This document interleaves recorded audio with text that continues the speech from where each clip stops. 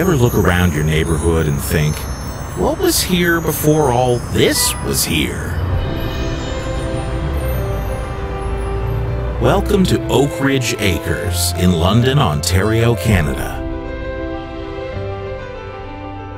Back in 1922, it wasn't even what people would consider part of London. In 1942, it was farmland, except for the bog and a few homes by the Thames River. But after the Second World War, Mowbray Sifton led a family company to turn that farmland into a whole neighborhood and then some. Not just streets and houses, but designed in advance with places to play, pray, shop, and learn.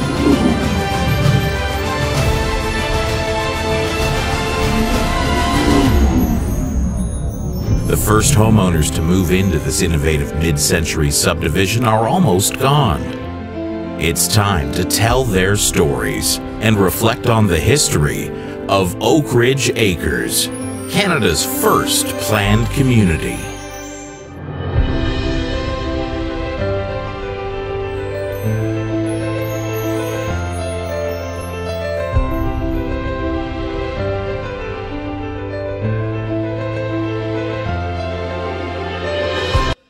And that brings us here. Hey, I'm Scott. More about me later on why this is a big deal day for me. And thank you for tuning in. I don't know how many people are going to join us over the next half hour or so, but I'm excited to have you. When I announced quietly a few weeks ago on Twitter and on the Acorn Facebook group that I was starting this, and I put out that trailer there, I wasn't sure how it would go over. I thought some people would like it, but I didn't realize that more than 100 of you have signed up to the email list at oakridgemovie.ca, and I've had a dozen or more emails come in, emailed direct to me that I haven't yet replied to, and I apologize for that. I have terrible email reply hygiene. But I hope this chat today can get you talking, can start a conversation with the community. What I hope to do as a result of this is just spread the word, get people excited about it, find some folks who are as thrilled about this idea as I am, and start putting a bug in the ears of people who might be good interview candidates and have good stories to tell. And then after I'm done yapping today, we'll turn to the chat and see if you have any questions and what I can answer. And I hope to wrap it up in about half an hour if my battery allows. My battery that I had charged overnight, I plugged in, it lasted 2 minutes. So I have 40 minutes of charge in this battery, and then we'll see how it goes. So first off, wanted to acknowledge that Signals Multimedia and Oakridge Acres are located on the traditional lands of the Anish, oh my goodness, I should have practiced this more, Anishinaabe, Haudenosaunee, Lenapehoik, and Attawandaron peoples, on lands connected with the London Township and Sombre Treaties of 1796 and the Dish with One Spoon Covenant Wampum. I'm going to go back in this movie to the indigenous people and even earlier in terms of geologic time, not just human time. We're going to talk about all the humans that have ever occupied this part of the world, and then some. But also go back to the glaciers that made the London area the way it is, and what did that do to the landscape we have. It's not going to be a huge part, but this is all part of the story. This, I hope, will be more than a movie. The consumable in the end product, I hope, will be a movie of maybe an hour, hour and a half long. But there will be a lot more material that I want people to have access to. I've already come across some great photographs, some cool maps, some neat newspaper clippings, all things that I would love everybody to have access to, and not just as a shot in a movie. I would like to have a lot of the interviews that I end up doing with people online for other people to read. One thing that inspired me with that, I'll think of two here. One, there was a documentary I watched years ago about computer bulletin board systems. It's a very niche, nerdy snapshot of a very particular bit of 80s culture. But this guy just poured himself into it and ended up making a box set that was hours long that would only be of interest to people who are really interested in that stuff. Well, who's more interested in Oakridge Acres than the people who have lived here? Except perhaps the people who built it. And then I hope to return to that topic again soon. So we'll have interviews, we'll have the history, and I see more than one stream in the film. Because I would watch a movie that is just the actual history. Like, how did Oakridge Acres go from being wilderness or small settlement or farmland to what we have now? How did we go from that to this? I'd watch a movie that's an hour long just about that. But I think it's a better movie when there's human stories in there. Of course, you know, the story of the construction is a human triumph, right? It was after the war, the economy was booming, and Mowbray Sifton said, we're going to do this, and what went into that? That's a human triumph itself, so that's the story. But the people, obviously, are the story. The people who moved here, the people who lived here, the people who had their triumphs and tragedies in our neighborhood, the struggles that the neighborhood put up against other developments, despite having been the benefits of, or having been the beneficiaries of some visionary development in the past themselves. So there's a lot of stories there, but I don't want it to just be a history lesson. I want it to have feeling. And that is part of what I don't have a grasp on yet, because I haven't spoken to the people. My neighbor across the street, it was a large inspiration for me wanting to pursue this, because I always, you know, say to friends, I think he's 150 years old. He's not. He's lived there since before the house was built. I think he moved in before it was finished, and he told me stories about things that happened when the house was under construction. I think he's one of the last people to be in the house the whole time. And I thought, this story has to be captured. And I'm sure there are even more compelling stories. So I hope through this network of people that we're building here, we'll be able to find a lot of those stories. And they won't all end up in the final cut of the movie, right? Because there's only so much you can put in. But having an archive that will live on afterward is where I think this thing will provide a lot of value for the community for years to come. That if somebody wonders, what was on my property before this was my property? Or what did this street look like years ago? Or how did they come up with the name for this street? Or that looks like something used to be there. What used to be here? Like the kind of questions that I've been asking all the time. Anyone in the future who has questions like that, I want our effort here to enable them to go to a resource on the web and look it up. Here's the history. Here's a cool picture of your house that you didn't know. So I want to gather up everything I can from the community, all the history that people have, put it all in one bucket, curate it, and then dole out to people. I don't know who will be the caretaker of it in years to come. Another question to answer.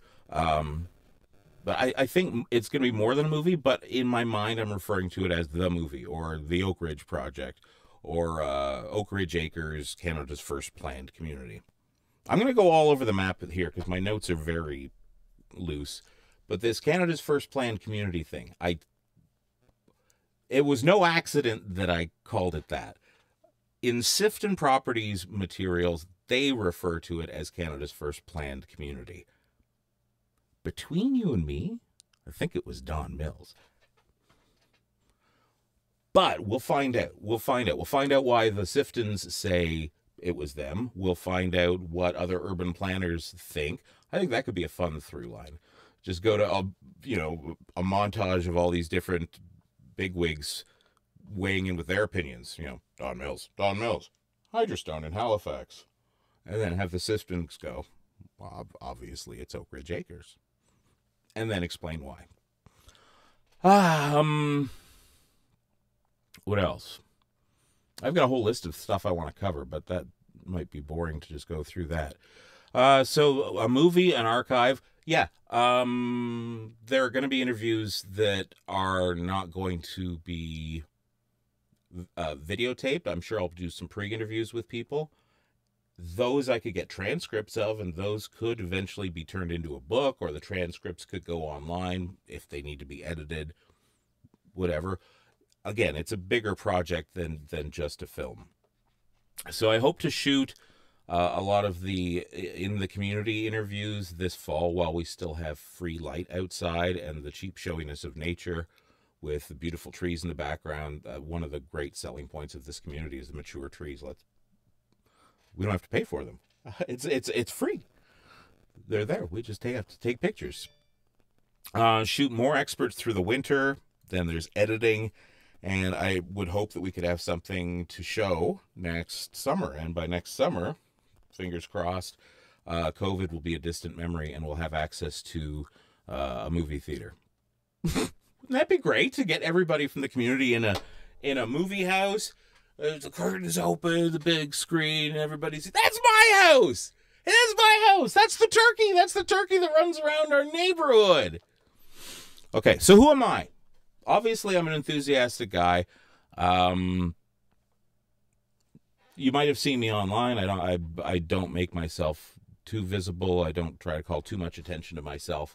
But if I'm going to be walking up to people with a microphone, you ought to know who I am.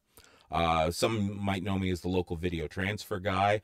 I take people's videotapes and convert them to digital. So if you've got old VHS tapes, camcorder tapes, whatever, I'm in the business of preserving memories. That's one thing I've been doing since the plague came. People can drop off their tapes in the mailbox. I process them in the house. They get their thumb drive. It's great. I've got a dish full of little thumb drives we can put stuff on. I started my career in 1994 at 680 News in Toronto. It's a radio station. It had recently converted from... I'm just going to get comfortable here. Recently got converted from a top 40 hit station to an all-news station. It was quite a big experiment. I was a young radio TV student, and I became part of the team that ended up taking the station to #1 and won some awards there for radio reporting and stuff. 2005, moved to Halifax, Nova Scotia to launch a new radio station there, News 95.7. They launched 3 radio stations at once on the FM dial, which was the first for Canada, so I helped train the people there. And I was a news anchor and a reporter and editor and all kinds of stuff. And then we had to move to London. During the birth of our son in Halifax, it was discovered that my wife had cancer. They were doing the C-section, and they were putting everything back together after they took our son out, and they're like, this doesn't look right. And turned out she had ovarian cancer that had progressed pretty far.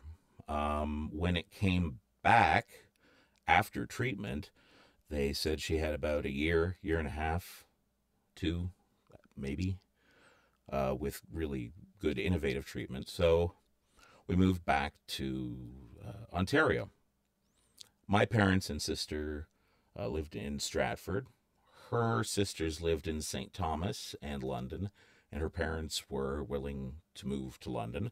So we came to London for her to live out her last time, and knowing that I would need all the help I could in raising our son. We found this great house on Inverness Avenue, and it's been full of challenges. Early on, we had some flooding, and we weren't pleased with what the property inspector missed. And that got me on a bit of a hunt for what is this built in? What is our house built on? Quicksand? Was there a river that ran through this? Because I started hearing from other people that, oh yeah, basements around here flood. Why? So I started looking for old maps. Is there a river that goes through here? What do you know about our old house? Who used to own this house? I didn't discover much. I didn't find any building permits for this house that we hadn't taken out ourselves. But it got me really going on that question of what was here before all this was here. And I think that's the driving curiosity that has been feeding this whole project. Amanda died 5 years ago yesterday. So today's a big day for me. I'm kind of taking a bit of a plunge here in this project and doing it so publicly here. When I moved here, the job I took was running a radio station here in London. A radio station that had some talent that had been there a very long time and was loved by a lot of people. And I was put in a position of having to make some changes there. And the changes did not go over well with the existing audience. And then Donald Trump came along, and the whole tone of people's interaction with the media got kind of ugly. And it really started getting to me. And I started not to like my career anymore. I was exposed to mostly an angry side of London. I guess you can imagine. You've probably been on Twitter. You've seen what goes on social media. And you've seen how people who don't like the media really don't like the media.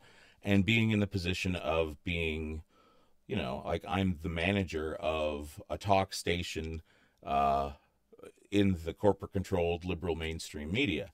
I'm the guy there when they say, you know, hey, there's a conspiracy and this guy's holding his back and he's a jerk and all this. That's me they're often talking about. So it eventually got to me. And if I may be frank, having to sit through listening to Donald Trump every day in its entirety, I got tired of it one day, and I started driving home thinking, what else can I do for a living? And around the same time, I started looking at aerial photos of Oakridge Acres. I started looking at historic pictures. I found the website historypin.com, and what do you know? I found a picture of my own house. The picture that you might have seen on the email list and on the website of a bunch of people gathered at a back door. There's a guy with a case of cigarettes. I think there's a guy with a case of 50. And it looks like they're having a party. In fact, the caption says that they're having a surprise party for so-and-so. I looked and I'm like, that's my house! Holy cow! Okay. And I love those before and after things. So I started looking at other pictures, and I saw a neat picture of a shirtless guy on a bike after the rain, down by Riverside Public School on the back side of it by the Optimus Park. And I'm like, that's amazing. I need to go duplicate that picture. So it all started snowballing. Eventually I left my career. I gave up the radio world and left that job and unemployed myself. And decided I was going to make documentaries about people's lives. And legacy videos, heirloom videos, I call them. You sit down, you tell your life story. I make a movie about you. And then the plague hit, and we all had to stay inside, and there's no way I could interview people, so that kind of got me stuck. I've been stuck. I feel like I've been stuck for 1.5 years, and today, through you, I'm going to make my art, and it's going to serve the community well. So, through this project, I hope I will feel more at home in my own community, because when I lived in Halifax, it's hard not to feel the soul of that city. There's so much history. It's right in front of your face. There's culture, there's music, there's all kinds of people, and even it's just nice. You feel life there. London's okay. I've wondered from time to time, does London have a soul? And if it does, is it a nice soul or an ugly soul? I saw a lot of ugly, but I've seen nice here in Oakridge Acres. I have felt so, I don't know, just at home from time to time. And everybody I interact with here is just incredible. They're just super cool people. The people across the street, people next door on either side of me, everybody I've met has been great. And I look forward to getting to know a lot of you much better. I hope through this project I will feel more at home here, more connected, and more able to ask for help. I usually, through my radio career, I learned how to do everything myself, because when you're working in radio, from the time you're handed the story, go do this, to the time it appears on the air, is all you. And I got used to doing that, and I thought I could bring that to the TV world. But in TV, they've traditionally had, a lighting guy, a camera guy, a director, a sound guy. And if you're with the CBC, there's a French version of all those too. Not anymore. That's how it used to be. I don't ask for help very often. It's hard for me. I like to do it all myself. But the further I dig into this project, the more I realize that even if I could do it all on my own, that would be bloody stupid. It won't be any fun, and the work won't be as good, because there's stuff that I know other people can do better than me, and I usually get more out of helping other people do great work than I do doing adequate work all by myself.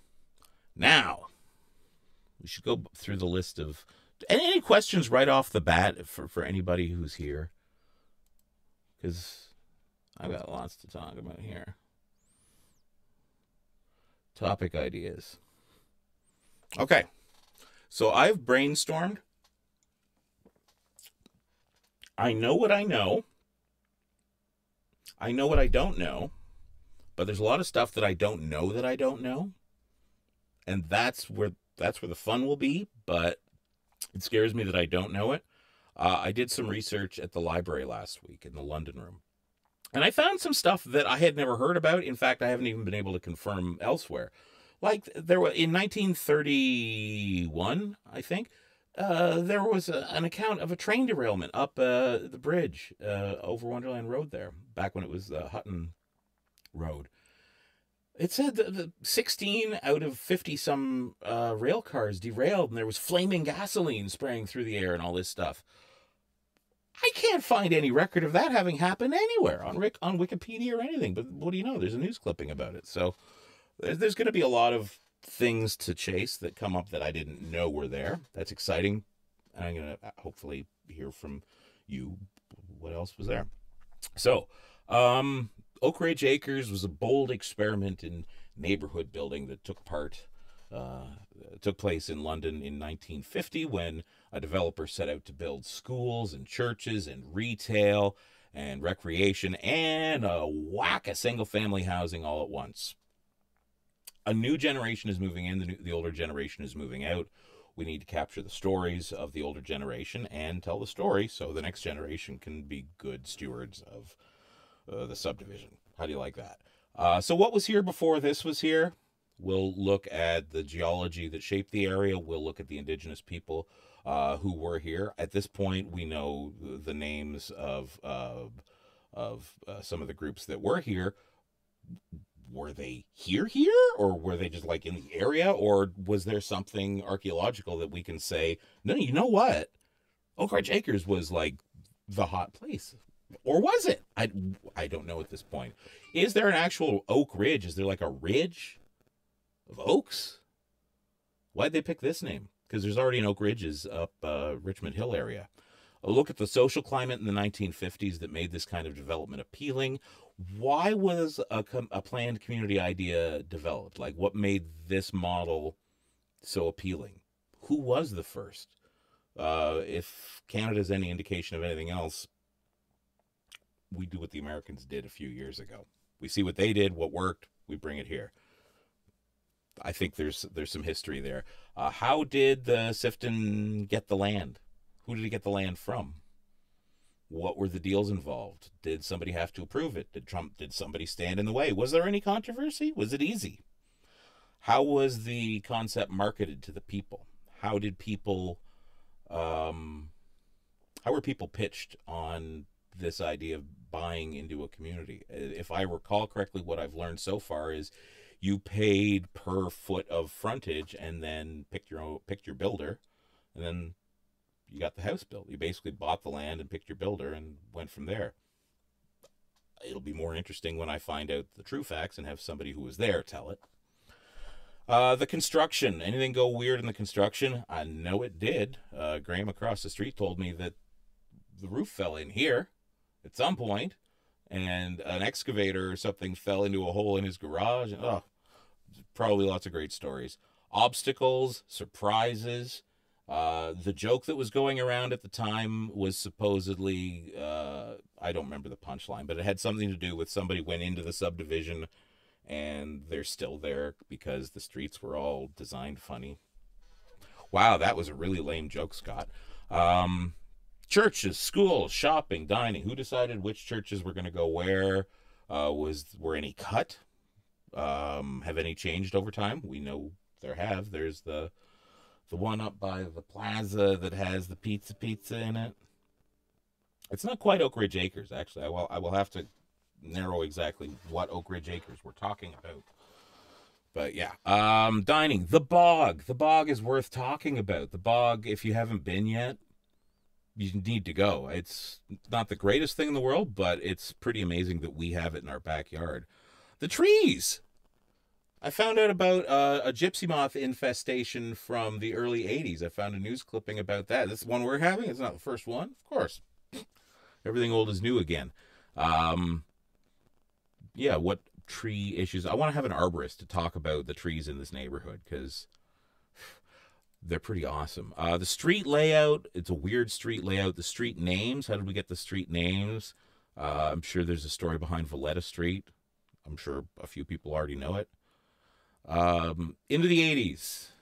What happened in the 80s? Generational turnover, local sports, local service groups. Somebody from the Optimists has reached out to me. If you're on the stream now, hi, thank you. I want to get back to you. From my understanding, the Optimists have a great treasure trove of Oakridge history, and I want to get in there and document that as best I can. When I said earlier, I'm not sure who will be the caretakers of the archive when it's all over. Maybe the Optimists. Maybe perhaps we can strike up some kind of deal where in exchange for support, they get ownership of the archive at the end. I don't know. Famous residents. Now that I think of it, famous restaurants. Where did people around here go out to eat over the years? Plans for Oakridge that were never realized. Were there things that were going to happen here that never happened? I know that there was like a 20-year fight against development of a multi-unit dwelling at Riverside and Wonderland. I have 20 years of newspaper clippings show that the residents here fought like hell to stop them from building an apartment building there or a condo. I have to look into the details, but there's a nice plot there. Profiles of homes, noteworthy homes. There's some cool looking houses here. I have not seen two houses that are exactly the same. I've looked everywhere I've gone, and I haven't gone everywhere in this neighborhood yet. I hope to. I've not seen a single house that has the exact same brick and layout of windows and everything as my house, and leads me to think that they're all a little bit different, which is cool because you go to some neighborhoods and it's like, all right, they have garage A, house B, garage A, house C, garage B, house A. It's the future sidewalks. They're digging up my front lawn yesterday. So filming commenced yesterday when I took the brand new camera out and recorded them digging up Bianca and Ed's front lawn and then mine.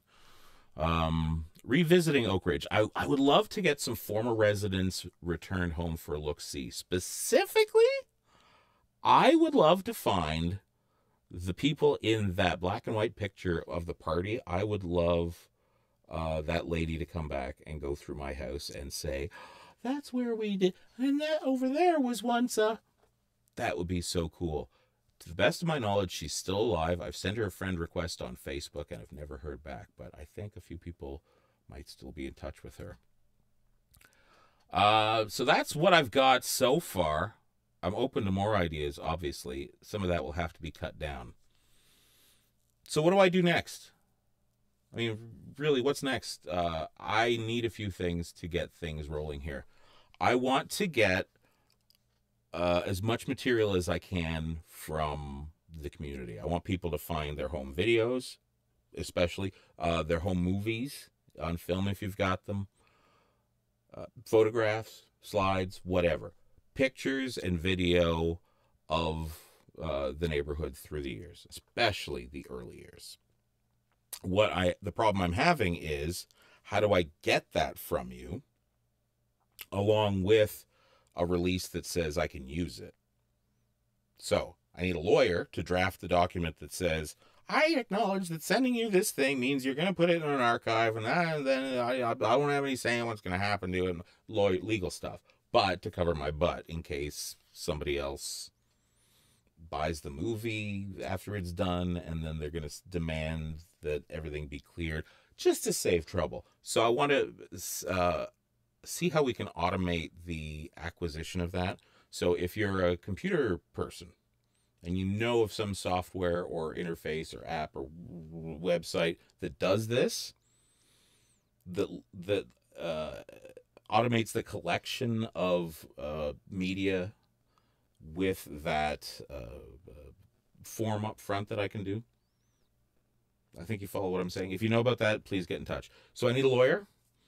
I probably need an accountant who knows about media stuff so we can set up properly the money stuff. Oh, the money. Okay. I hate to talk about the money, but the money's a real thing. I've put up about $10,000 so far of my own money in this project. And I want to see it all the way through, but obviously I can't afford to do it for free and have it turn out well. I mean, there's a way I'm sure I could do it for free, but it would take probably 3 years and not turn out that well. Or if I can get money, we can knock this thing out faster and it'll be awesome. Who am I getting? Where's the money coming from? I don't know. There's a few different paths we can go. It seems like a natural for me to see Sifton come up and say, this is a story about our family legacy. This is a service to the community that we constructed. This is like a love letter to our grandfather's project. And as they move forward with more huge developments like West 5, this is a jewel in their crown, and I think a nice look back on this great achievement would suit them well. So if they want to come forward and say, hey, here's $100,000 to make this for us, I would sit down and have a chat with them. I don't have nice clothes to wear. I'll probably wear my t-shirt about never forget with the videotapes and everything. I suppose I could go knocking on doors looking for sponsors. I don't know if Western's history department might have grants, or hit up the local pizza place for a mention in the credits. I don't know. The last thing I want to do is turn to the community to fund it, because I'm already, and I don't mean this in a way that makes me sound bad, but I'm already going to be exploiting the community to create this art. So, and I don't want to turn to them to say, and now pay me for it. If it were a case of money came from somewhere to make the thing, and then you could buy a DVD box set of it, or Blu-ray, or digital download, maybe. Or if it really comes down to it and I need to go, hey, we need another $10,000 to finish the last stage of editing, and people who commit this much money will get, I don't know, some kind of bonus thing. Long way of saying I haven't figured the money out yet. I'm not a film producer by trade, usually. I'm making myself one here. But for right now, it's at the community organizing and research stage, not at the writing big check stage. I think I'm out of ideas for now. I think that's about what I wanted to cover. Is there more? No, I left off in my notes about how it would be stupid for me to try to do it all myself. So there are, my big requests right now is I need to find a lawyer who knows about media stuff. I need to find an accountant who knows about media stuff. I need everybody to start gathering. I'm sorry to keep hitting the microphone, and I apologize if it keeps making a noise. I need everybody to go through their photo albums and their movies and their home videos and find the stuff that other people would like to see. And you never know what other people would like to see. Like a picture of your house from 1958 with no trees in the neighborhood. I'd love to see that. There's somebody who's gonna think that's their favorite picture. And you just think it's a snapshot. It's history. It's actual history. You have history in your house if you lived here and took pictures. So please gather them up. What else can I show you? I got 2 more things I can show you here. Now, the video that you saw in the trailer came from me collecting a whole bunch of aerial photographs and then stitching them together and then mapping them in a GIS program, a mapping program, to geolocate everything in the image so it would line up with other maps. And I sent all that off to Indonesia, where a man worked very hard to generate something cool for me. I said I want this to blow people's minds. So here's what he first came up with.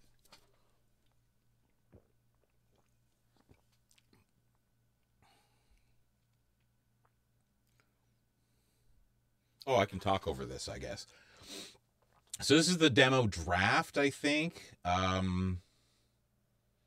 I don't know that the guy got initially what I was talking about, because I wanted in my mapping program, each of these layers lines up perfectly. So I want to have sequences where we are flying over the streets that we know now, but what we see below us is a scene from 1922 or 1955, so that we can imagine what it used to look like. And I think there's going to be some way that we can augment that with drone footage, because some of the software I've been looking at, I think I can plot a route in Google Earth to simulate a camera flying over things, and then output that so that it can go to a drone and then tell the drone, do this in real life, like fly this path in real life, and then maybe I can overlay them. I don't want it to be like a TV Ontario documentary from 1984. I don't want it to be like so flat that you go, oh, that's a Canadian movie. I want there to be some wow, but not so whiz-bang that it clashes with all the gray hair that I hope to have in the movie. So that's the guy's first draft, and then this is the... Yeah, I don't know. I think that might be the wrong one. Demo final, demo draft. Oh, there we go. If I double-clicked, it works. Or maybe it doesn't. Anyway, back to me.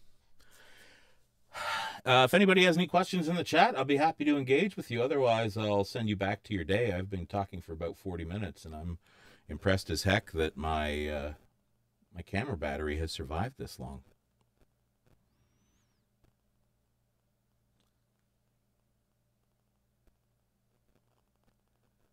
Well then, I encourage everybody to sign up on the email list. Go to, where does it say on here? Oakridgemovie.ca. Oakridgemovie.ca. If you go to oakridgemovie.ca, you'll see an option to sign up for the email list. I don't spam it. I don't send junk. I will send updates, and we can establish communication. If at some point this moves into a Facebook group or some other forum where there's more two-way stuff, I will tell everybody. Right now, I have a hard time just keeping up with writing people back in the email, so I apologize for that. I'm trying to get better. I didn't write an ending for this, so thank you so much for joining me. My name is Scott Simpson. If you see me around town, give a wave. If I look a little shy, I am. And I'm terrible with names. I saw where my house was, says Judy. That's the whole idea. Like, that's, I said to the guy who was making the Whiz Bang Cool video, I want somebody who lives here or has lived here to look at this and go, there's my house. I wanted people to go, wow. It worked. It was worth it. And then I found out how expensive computer graphics are. So my next steps is I'm going to keep shooting stuff. I would like to practice using my new camera gear by shooting a movie about the turkey. This turkey, everybody knows about the turkey. What's his name? Tom? Terry? Tony? Somebody said the other day? Ethan? No, Ethan's in chat. I don't know the turkey's name, but it's around often enough that if I see it, I can probably grab the camera and run. And I'm going to try and secure an interview with the turkey, and maybe a few locals who have stories about the turkey, and stitch that together to maybe a little short film. Meantime, I'm going to keep working on this, keep researching, and heck, we'll see you on Facebook. Oh, while you're here, subscribe, would you? You don't have to. You don't have to. But if you subscribe, it's here on Facebook. No, where are we? We're on YouTube today. YouTube. Subscribe, like. I'm embarrassed now. Thank you for joining me, and we'll see you next time. I don't know if I have a goodbye. Do I have? No? It wasn't goodbye. It's my first stream, so